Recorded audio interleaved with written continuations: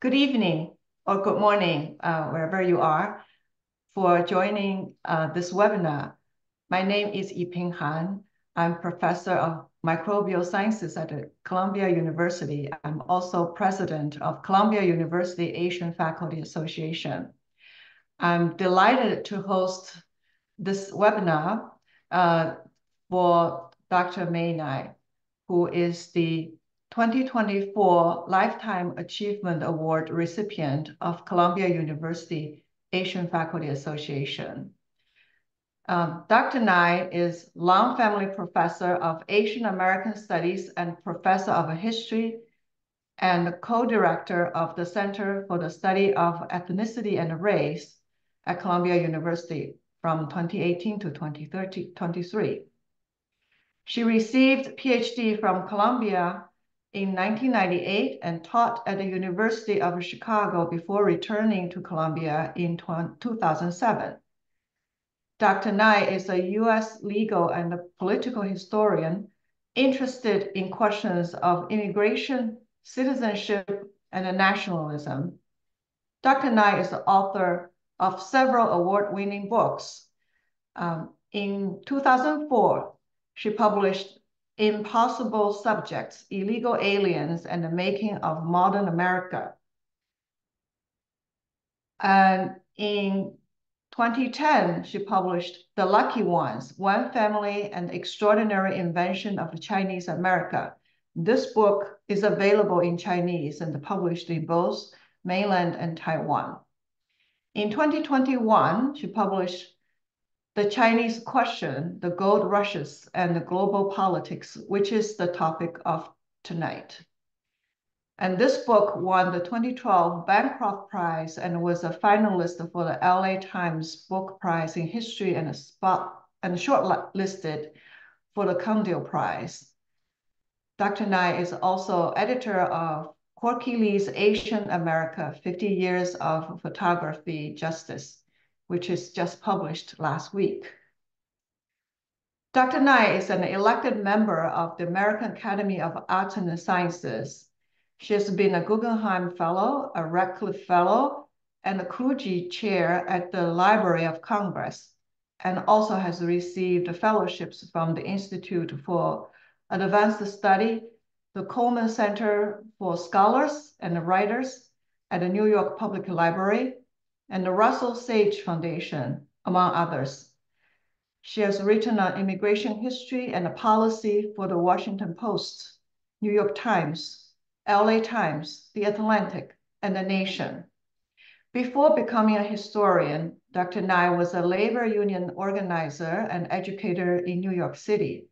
She's now writing a new book, Nation of Immigrants, A Short History of an Idea. We're very lucky to have Dr. Ngai. Dr. Ngai, the floor is yours. Thank you so much, Professor Han.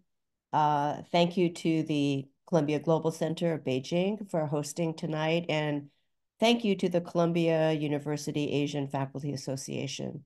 It was a huge honor to be awarded their prize earlier this spring, and I'm delighted to deliver this lecture to you today. So thank you all for joining.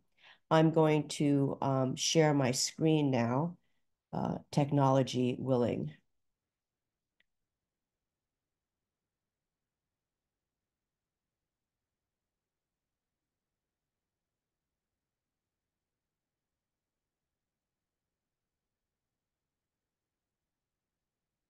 Okay, we have the screen? Fine. Okay, thank you. So my book, The Chinese Question, is about the origins of Chinese diasporic communities in the West and the rise of the racist movements and exclusion laws passed against them.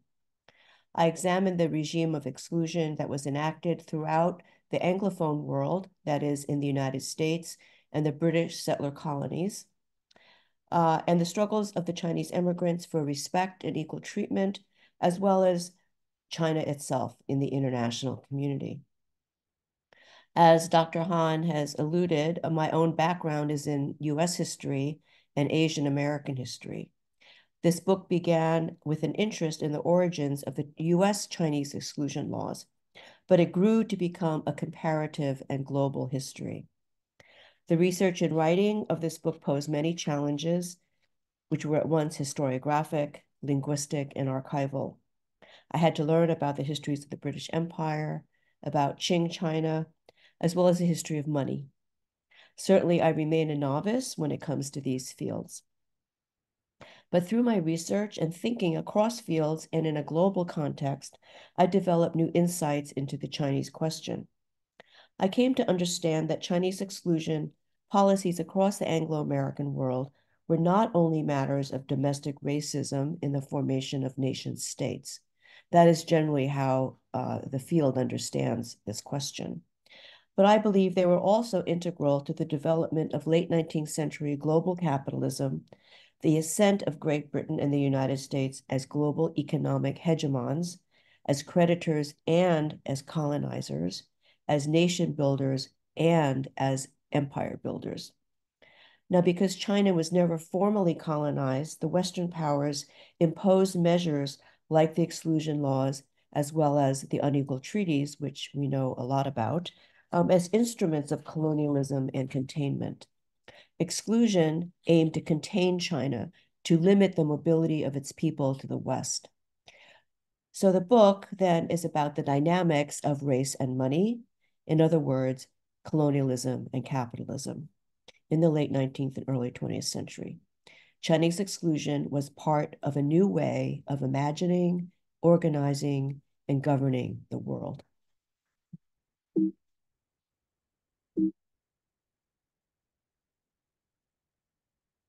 The Chinese question was simply this: were Chinese a racial threat to so-called white men's countries, and should they be excluded from immigration and citizenship? Exclusion was a radical idea in the late 19th century because it contravened prevailing norms of free trade and free migration. I'm sorry, I'm having trouble moving my screen.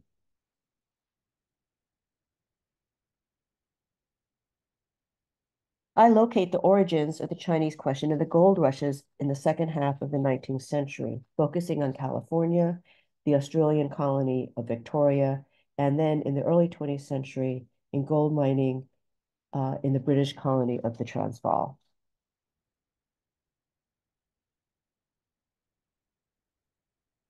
The gold rushes launched into motion hundreds of thousands of people from the British Isles, continental Europe, the Americas, Australasia, and China. Notably, these were the first occasions of large-scale contact between Westerners, that is, Europeans and Americans, and Chinese people. There are three major themes in the book. First, I wish to slay the coolie myth. The coolie myth is the idea that Chinese are a coolie race, that is, they are indentured laborers, innately servile and docile, and ruled by despotic masters. This myth was central to the rationale that Chinese should be excluded from the countries of the West because they were a threat to free labor and democratic government. The myth has its origins in the anti-Chinese movements of the late 19th century, and it is a major task of my book to disprove this myth and to analyze the reasons for its emergence, popularity, and circulation. But to slay the coolie myth required that I first approach it as an empirical question. That is, if Chinese were not contracted or indentured laborers, what were they? What did they do? Second, I address the coolie myth as a discursive question. That is, how did anti-Chinese politics arise on the gold fields in different national and colonial contexts, and how did they evolve into a global racial discourse?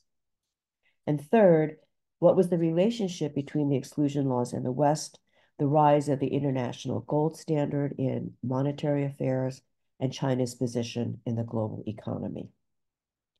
So let me start with the California gold rush. The general pattern that I discovered was that Chinese were both part of mainstream goldfield economies, while they also developed their own styles of work and social organization. All gold seekers on the California and Victorian goldfields worked as partners in small cooperative groups and on wages for large companies. These men here at a sluicing operation in Auburn Ravine in California likely worked for wages. Like white Americans, Chinese worked with people who were relatives or from their hometowns, although village and lineage ties were stronger in the Chinese case than among white Americans. The Chinese favored two kinds of organization in particular. One was a small company headed by an investor manager, typically a local merchant, perhaps someone who was a former gold digger, who would hire upwards of 20 men or lease their claims to them. Another type was a small cooperative. These were typically 6 to 12 men who shared all expenses and profits and had no boss. In Australia, cooperative groups joined together to work down a creek or a gully in a method called paddocking. In both North America and Australia, cooperatives were associated with secret brotherhood societies, fictive kin collectivities that were all associated with the Zhigongdang, which started as an exile group from the Taiping Rebellion in China and spread throughout Southeast Asia, North America, and Australia. Both companies and cooperatives were similar to mining organizations found in China and Southeast Asia. In southern China, placer techniques or surface mining were used to mine tin and iron sand deposits and also drew from agricultural water irrigation practices. Small companies of full-time miners often comprise landless and socially marginal types who work for shares under an investor manager.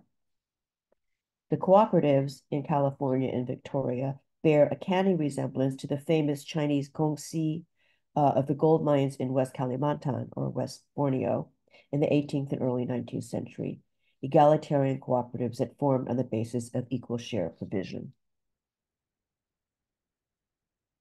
In 1904, across the Indian Ocean, Chinese miners began arriving in the Transvaal colony of South Africa, which had recently been annexed to the British Empire. This novel labor experiment was aimed at reviving the gold mines of the Witwatersrand, then is now the largest gold-producing region in the world, and addressing a shortage in native African labor in the wake of the South African War.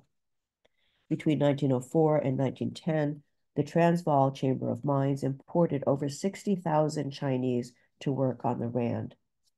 Unlike the independent Chinese miners in North America and Australia, Chinese mine laborers went to the Rand under contracts. These contracts set their wages and hours, forbade them from working in any other occupation or industry, and from owning or leasing property, and required them to return to China at the conclusion of their contract. But if these Chinese mining laborers in South Africa were indentured, they were not docile.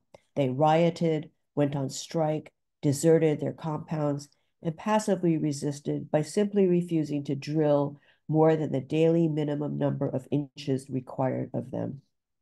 Between 1904 and 1907, nearly 25,000 Chinese laborers, more than a third of the total working on the Rand, were convicted of various offenses, including refusing to work, rioting, staging work actions, desertion, as well as assault, manslaughter, and murder. Notably, kinship and fictive kin groups also existed on the Rand, and they were key to organizing resistance among the workers. The coolie trope originated in California, where it drew from the proximate examples of indentured Asian labor in Caribbean plantation colonies and especially African slavery in the American South. The association of Chinese labor with slavery was a kind of racial shorthand that cast Chinese as a racial danger to free white labor. It was first used in 1852 by California's first governor, John Bigler, who raised alarm over the, quote, present wholesale importation to this country of immigrants from the Asiatic quarter of the globe, in particular that class of Asiatics known as coolies. Bigler called upon the legislature to impose heavy taxes on the Chinese and for a law barring Chinese contract labor from the mines. Now, what was Bigler's intent? The Chinese in California were not coolies or indentured workers, but Bigler was in a tight race for re-election, and he used the coolie myth to agitate voters in the mining districts, where independent prospectors were anxious over the declining surface mines and the entrance of deep capitalized mining on the scene. This was a classic strategy taken from the nativist playbook: appeal to a grievance, offer a theory of racial difference, and weaponize that theory for partisan politics. Within days of Bigler's address, Chinese community leaders responded. One of the most interesting is a letter written to Bigler by a man named Yuan Sheng, who was head of the Yanghe Huiguan. He had been a merchant in South Carolina in the 1820s and was a naturalized U.S. citizen. At some point, he returned to China, and then he came back to San Francisco in 1849. Yuan understood American racial politics. He wrote, quote, "You have degraded the Negro because of your holding him in involuntary servitude, and because for the sake of the Union in some of your states such is tolerated. Among this class you would endeavor to place us, and no doubt it would be pleasing to some would-be freemen to mark the brand of servitude upon us. But we are not the degraded race you make us. We came amongst you as mechanics and traders and following every honorable business of life." Now, a resurgence of racism against the Chinese engulfed San Francisco in the 1870s, including mob violence, arson, discriminatory local laws. This hatred was different from that of the gold rush. It emerged after the completion of the Transcontinental Railroad in 1869, which brought unforeseen consequences to the American West. California's new connection to the East Coast encouraged domestic migration and the importation of cheap manufactured goods, resulting in falling wages and unemployment. Integration into the national market brought the long tail of economic recession from the East. The coolie trope was remarkably adaptive to these new conditions. The philosopher Henry George gave it theoretical heft, using what was then referred to as the Chinese question to test his emerging views about labor and monopoly. He argued that unlike European immigrants whose wages eventually rose to the level of the native-born workers, Chinese immigrants were a permanent source of cheap labor because they were unassimilable coolies. George imagined a class struggle between workers and capitalists, with the Chinese in the camp of the capitalists. Anti-coolieism also targeted Chinese women. The Page Act of 1875, the first Chinese exclusion law in the United States, barred so-called Mongolian prostitutes from entering the country. This law required all women to be interrogated upon entry to prove they were not a prostitute, and unsurprisingly, Chinese female immigration plummeted. That satisfied the real motive behind the Page Act, which is the prevention of Chinese population growth through natural reproduction. The legislation left a legacy of separated families and helped establish the enduring stereotype of the Oriental woman as both dangerous and desirable. The Page Act also barred foreign contract laborers, but it could not keep out Chinese men because they were not actually indentured. But eventually, anti-coolieism triumphed in national politics, but only after revising the Burlingame Treaty with China of 1868, which provided for free immigration, and overcoming the legacy of anti-slavery politics in the North. This cartoon by Thomas Nast is actually against exclusion, notwithstanding its racial caricatures of Chinese and Irish. The Chinese exclusion law passed Congress in 1882 with a political alliance between the West and the South, the two bastions of conservatism and white supremacy in the Reconstruction era.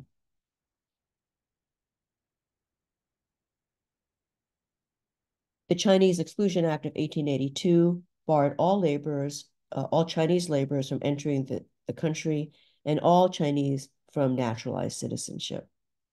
The exclusion laws codified the idea that Chinese were racially unassimilable. They could never be anything but a coolie race, controlled by despotic masters, without individual personality or will, without independence in thought or action. The United States Supreme Court layered another theory onto coolieism, that Chinese exclusion was necessary for national security. in its ruling Che Chan-ping v. U.S. in 1889, and you can read some of it here. It argued that even though there was no war with China, Chinese immigrants were potential, if not actual, foreign agents of an enemy nation, and therefore they should be excluded. Previously, federal regulation of immigration had been justified under the Commerce Clause of the Constitution.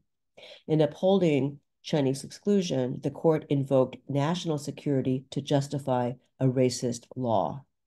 And it bears noting that this jurisprudence that immigration is a matter of national security remains the foundation of American immigration policy. The Chinese exclusion laws encouraged racist attacks on Chinese in the West, which actually increased after the laws passed, as the law gave license to riots and driving out campaigns. Exclusion was subsequently extended to Chinese people from the Philippines and to India and Japan. Indeed, an entire barred Asiatic zone was established in 1917, lumping different national origin groups into a single racial category called the Asiatic. Modern colonialism and global trade meant a greater integration of the global economy, and with it mass migration, sparking struggles of race and immigration policy throughout the Anglophone world. The Chinese merchants had pointed out in 1852 that trade begets migration and vice versa. Thus, American policymakers constructed an open door to China that would swing only one way, allowing American products, missionaries, and capital to enter China, while keeping China's people out of the United States. For all its talk about the equality of nations and the open door, the American approach was typically colonial, treating China as an object of commercial and missionary desire, but Chinese people as degraded and backward, undesirable for immigrants. Now, the coolie trope is so ubiquitous in the United States, I was surprised that it was not part of the anti-Chinese discourse on the Australian goldfields. But it would not have had the same purchase in Australia because the history of bound labor or unfreedom in Australia was not African slavery, but convict transportation of the English and Irish poor. Anti-Chinese racism was more inchoate on the Victoria goldfields. There was no theory of coolieism like that had been developed in California. More relevant was Australians' insecurity at being a small population at the fringes of the British Empire in Asia, only 400,000 people in 1850, who feared being overwhelmed by China's large population. One Melbourne newspaper wrote, "Geographically, we are nearer the pent-up millions of China than any other large tract occupied by the white man. We are still but a handful of men and women and children." But the coolie trope did enter Australia politics. It was later in the 1870s in Queensland, where whites felt threatened by Chinese and Pacific Islander workers in mining as well as agriculture. Australia posed an interesting case where plantations used cheap colored labor, but they were not on separate island colonies like Jamaica or Mauritius, but in areas that were contiguous to settlements in the temperate zones, areas that white people had staked out for themselves. In both New South Wales and Victoria, as well as in California, the coolie trope was adopted by white working men's movements in the cities, even though Chinese labor was not, in any of these places, a substantial threat to white employment. The urban labor movement in Sydney and Melbourne adopted coolie themes from California, which served to rally trade unions to the nationalist agenda, unabashedly called White Australia. In South Africa, skilled white workers of the mines included many Australian immigrants, including leaders of the English-speaking or the British trade unions. These men were direct carriers of anti-coolieism and the White Australia policy. Another source of anti-Chinese racism was Afrikaner politics, which viewed Chinese labor as a threat to poor whites who suffered from high levels of unemployment and poverty after the South African War. Although Chinese indentured labor was strictly controlled, white South Africans feared they would make their way into semi-skilled and skilled jobs and paved the way for their even greater fear that native African workers would do the same. This was a time when the color line in South Africa had not yet hardened. The Chinese question was a problem that complicated the so-called native question, and its resolution, that is exclusion, was necessary for that problem to be fully addressed. The question of Chinese labor in South Africa also shot into metropolitan British politics. It was a key campaign issue in the 1906 general elections in Great Britain. Charges that the Chinese on the Rand were kept in conditions akin to slavery helped bring the Liberal Party to power, overturning 20 years of nearly continuous conservative rule. It was especially powerful for the Liberals' labor allies, which echoed the abolitionist rhetoric, but which was, in my view, more moved, practically, by the question of working-class emigration to the British settler colonies, which they viewed as their racial prerogative. The settler colonies of the British Empire followed the example of American legislation. Canada mimicked America's Chinese exclusion law. Australia adopted an unapologetic white Australia policy in 1901. South Africa took inspiration from Jim Crow in the US and from white Australia. In the early 20th century, American and British racists were publishing paranoid screeds such as Madison Grant's The Passing of the Great Race, Lawrence Neam's The Asiatic Danger in the Colonies, and Lothrop Stoddard's The Rising Tide of Color, to promote the idea that the temperate zones of the world should be reserved for the white race. These were early iterations of what white supremacists today call replacement theory. So in these ways, the Chinese question and the coolie trope circumnavigated the Anglophone world, starting in California and adapting as it moved across the Antipodes into South Africa and then to metropolitan Britain itself. Now, to the extent that the Chinese question criticized the so-called slavery of Chinese workers, none of these critics called for their freedom from slavery. None of them called for free immigration, and none of them called for equal rights. They all called for their exclusion. Now, also traversing the globe were protests and resistance by Chinese immigrants themselves, especially among merchant leaders and Christians who were educated and bilingual. They were joined by Qing diplomats and consular officials who were direct conduits between Chinese communities abroad and the central government. The Qing consul in San Francisco in the 1880s, Huang Zhenxian, worked tirelessly on behalf of the immigrants and was instrumental in bringing lawsuits to protect Chinese from discrimination, like Tape v. Hurley, the school exclusion case, which I write about in my book, The Lucky Ones, and Yigwo v. Hopkins, the Supreme Court decision that struck down San Francisco's discriminatory laundry ordinance and confirmed that the Equal Protection Clause of the 14th Amendment applied to all persons, not just citizens. So in the last section of the book, I consider the relationship of the exclusion policy from the West to China's position in the global economy and global politics. Oh no, I'm not there yet.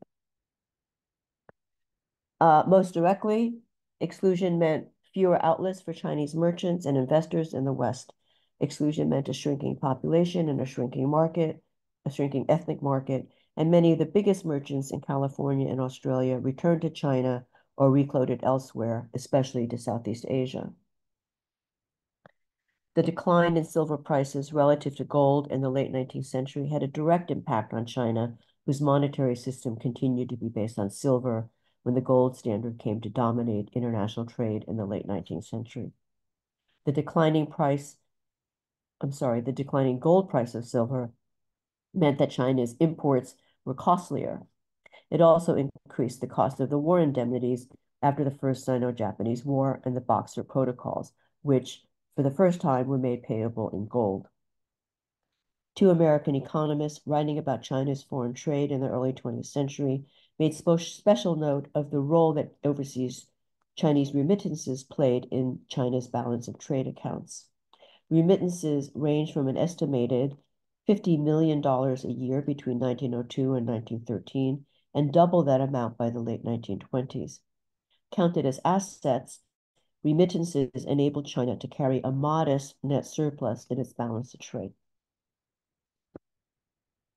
So even as exclusion policies shut Chinese out of the social and economic mainstream in the West, the immigrants carried gold dust home in the linings of their jackets and sent foreign exchange through their jinxian or their silver letters. The fluctuating rates of exchange between gold and silver were not just matters for accountants and financiers. Chinese immigrants also followed them as well. They knew how their remittances sent in foreign exchange would translate to local currency. One of the ironies of the Chinese question is that overseas Chinese in the United States, Australia, and Southeast Asia held on to their savings and remitted large amounts to China when the price of silver dropped. Finally, it must be said that the circumnavigation of the Chinese question was not only the foundation for Chinese exclusion policies. The Chinese question was also a catalyst for Chinese nationalism in China, which developed in connection with politics in its diasporic communities. As is well known, Kang Youwei and Sun Yat-sen actively organized among Chinese overseas. After the overthrow of the Qing, oh wait, I want to show you this. This is Uncle Tom's Cabin, translated as A Slave's Cry to Heaven, which was the first American novel published in translation in Chinese. After the overthrow of the Qing, the Republic of China was unable to convince the United States and the British dominions to repeal their exclusion laws. The United States did not do so until 1943 as a wartime measure, but it kept quotas on Chinese and other Asian immigration very low. It was only after 1965 and in the 1970s elsewhere that restrictions on Asian immigration eased.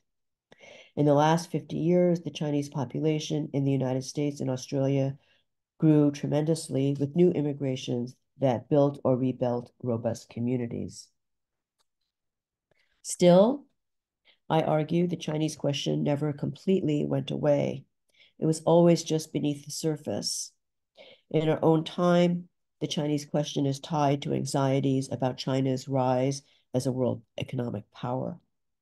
In the United States, Asian Americans make up less than 6% of the total population. Less than 6%. And yet, many white Americans believe there are too many Asians, that they are a threat, and that we are blamed for the coronavirus and myriad social ills. Today, we see the coolie trope repurposed, now embodied in the figure of the factory workers in the special economic zones in China and in the Chinese international students and Chinese American students in American universities. Both the factory worker and the student are imagined as robotic, who study or work insanely long hours without complaint under the rule of despotic masters, whether it's the Communist Party or tiger mothers. They are considered unfair competition to whites because they are not, quote, normal, unquote. Now, as a historian, I do not believe that history simply repeats itself. Racism is produced and reproduced in specific historical and political circumstances. This helps us understand that racism is not an innate product of the human condition, and that indeed, if it is a political project, it can also be opposed and undone. We have choices. The great African-American leader, Frederick Douglass, spoke out against Chinese exclusion in 1869. He recognized it as a backward move that threatened the freedom of the former slaves and indeed of all Americans. In his famous speech called Our Composite Nation, Douglass recognized that immigration was a human right. I think that's amazing that in 1869 he spoke in the language of human rights. He said we should welcome the Chinese, and he was unbothered by the prospect that the Chinese might come in large numbers. Let them come, he said, and will let us welcome them, for they will become a part of the nation. Douglass also made a prescient connection between domestic immigration policy and imperialistic foreign policy. He said, if the white race may exclude all other races from this continent, it might rightfully do the same in respect to all other lands, islands, capes, and continents, and thus have all the world to itself. Thus, what would seem to belong to the whole would become the property only of a part. Frederick Douglass offered Americans a choice between a society based on democracy and inclusion, or one based on white supremacy, inequality, and exclusion. Sadly, the latter path was taken, in no small part owing to the political alliance between the South and the West. Today in the United States, politics are extremely polarized and threaten our democracy. But we still have a choice. Should we choose a path towards a more inclusive future? Should we decide to stand in solidarity against all racisms? Addressing anti-Chinese and anti-Asian racism today is part of the larger struggle in the United States that is unfolding between equality and inequality, between democracy and authoritarianism. Thank you very much for your attention. Thank you, Professor Ngai, for a very inspiring and sobering lecture. We're now in the Q&A, so please type your questions in the Q&A box on the bottom of the screen. I'll start. So it's very sobering, and we say that studying history will teach us about the present. So it's what do you think, any difference between the white supremacy in the late 90s and what we're experiencing now? And what do you think we should do? It's a big question. It's a big question, and I can't really tell people what to do. But I think, since the 1960s, since the period after World War II and the end of the 20th century, we had an era of more liberal inclusion. It's far from perfect, but there are civil rights laws that were passed. There was steps made combating discrimination in employment, college admissions, real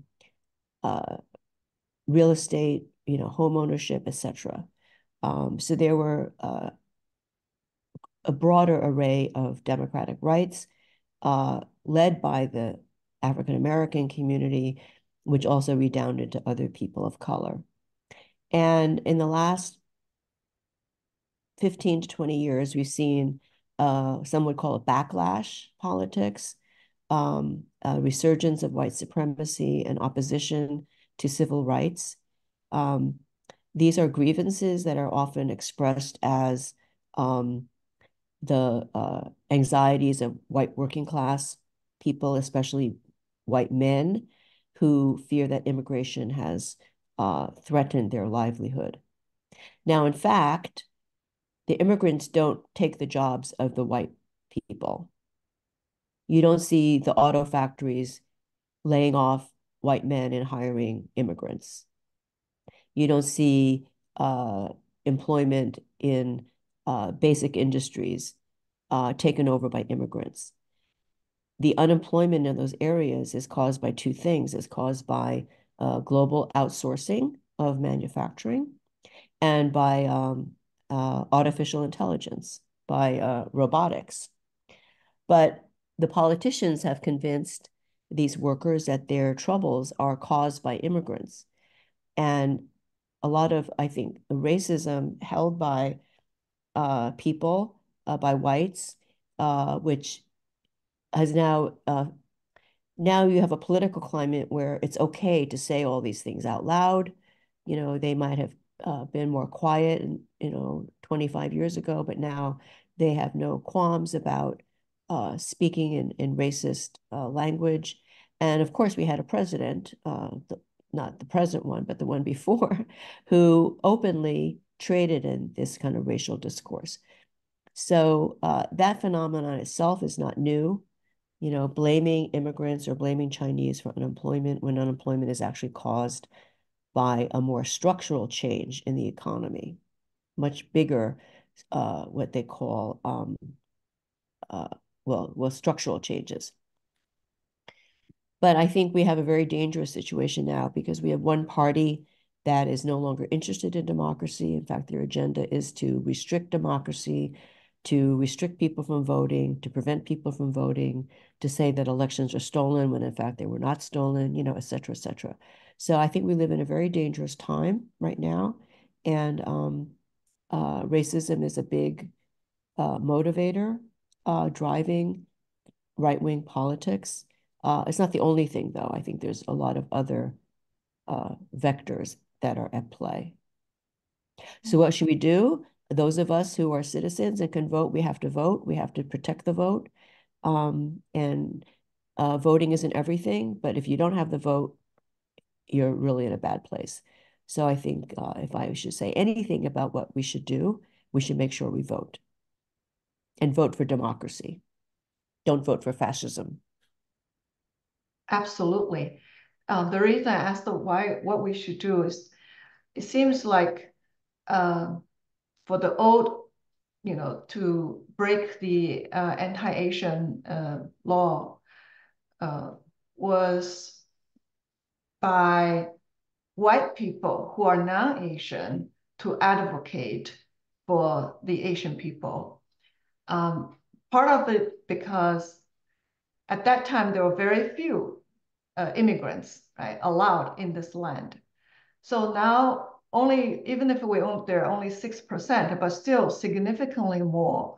So do you think in order to change the situation, do we rely on ourselves, or we need non-Asian people, white people, or Black people and Hispanic people to unite with us to advocate for democracy? Yeah, I'm looking at the Q&A box, and we have a comment or question from Professor Gayatri Spivak. Can she ask the question, or do we have to read it? I'll read it. Okay. From Professor Spivak. I want to ask a question about general solidarity outside of ethnically inspired activist circles. So I think that's a similar question that you were raising. Thank you, Gayatri, for being here and for raising that question. Thank you very much. I think solidarity has to start with ourselves. If we don't defend ourselves, nobody will defend us. So we have to start with ourselves, but we have to reach out beyond ourselves. And I think this is something that takes a lot of work. And oh, you said ethically inspired activist circles. So how do we win over people who are not ethically inclined to support us? Is that what you're asking? How do we win those people over? Let's see, not ethnically, I said ethically. So are you asking, Gayatri, how do we win people over who don't agree with us, who have a different moral standard? Is that what you're asking?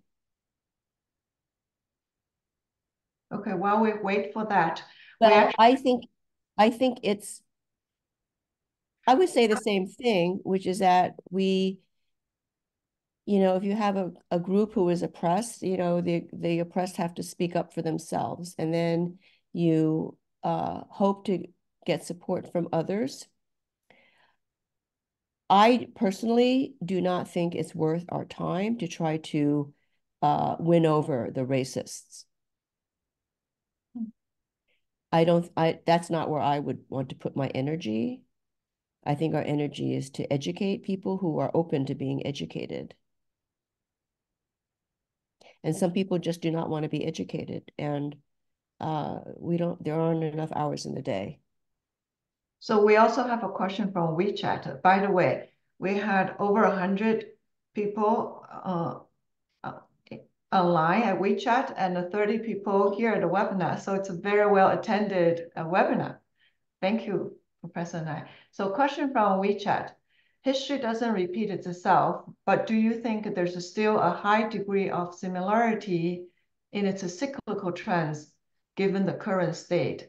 it seems that despite different levels of development in each era, the competition for resources hasn't improved much, and the underlying logic of the ways we compete hasn't become more civilized. So do you think there's still a high degree of a similarity in its cyclical trend?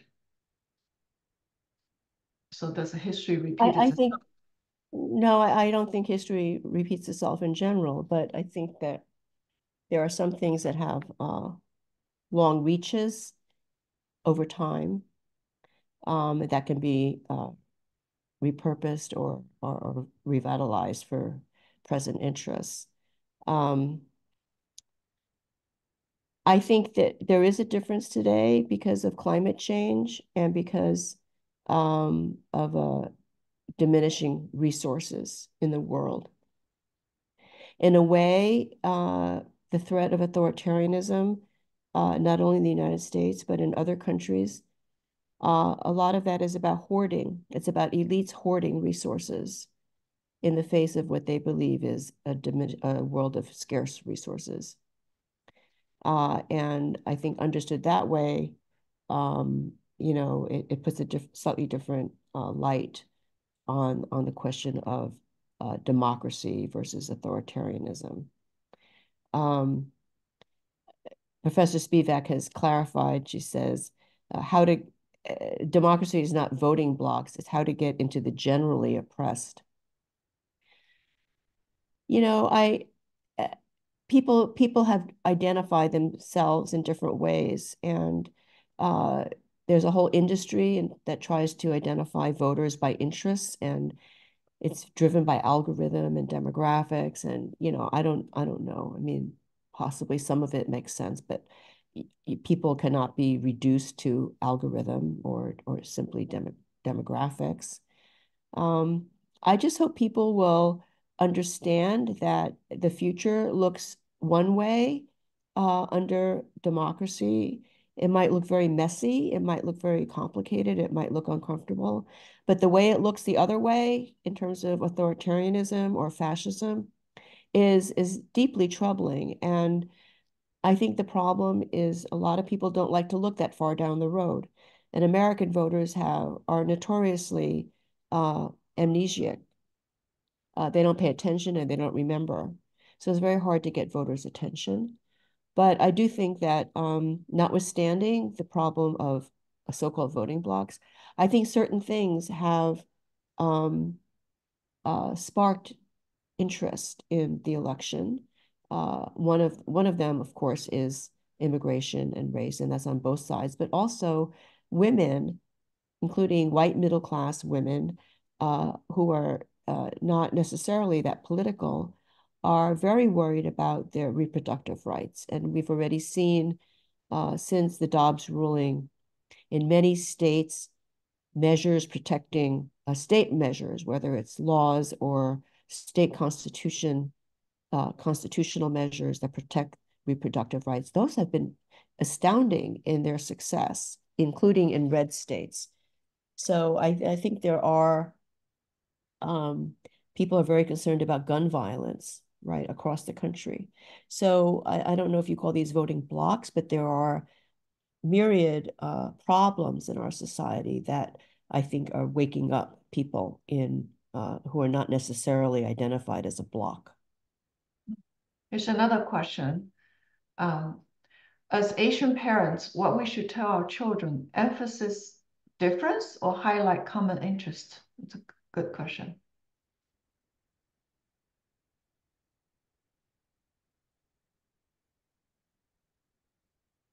Well, I think we have to do both.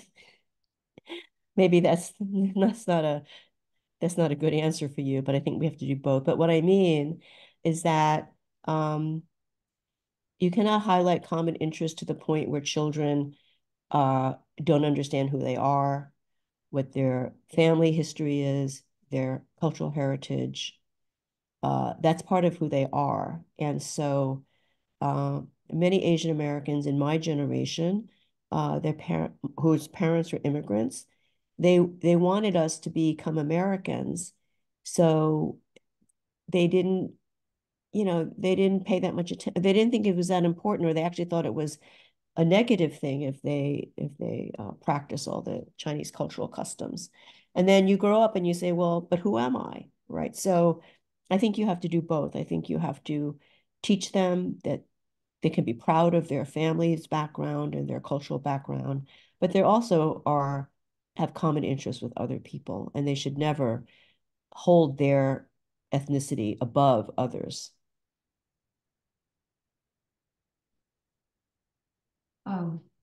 Any more questions from WeChat or from the webinar? If no more questions, thank you very much, Professor Ngai, for a very enlightening and very sobering. And I think studying history will teach us about the present, even if history doesn't repeat itself. So thank you very much for this outstanding award lecture. This is also, it's the book series of the Global Center Beijing. So it serves both purposes. Thank you, Professor Ngai, and thanks everyone for attending online and on WeChat. And the program, this lecture is also going to be streamed on YouTube, so you can watch it again. So thank Thank you you. very much. Good Thank night, you. good Thank you day. for inviting me, and thank you all for attending. Good night. Thank you. Good Good night. morning.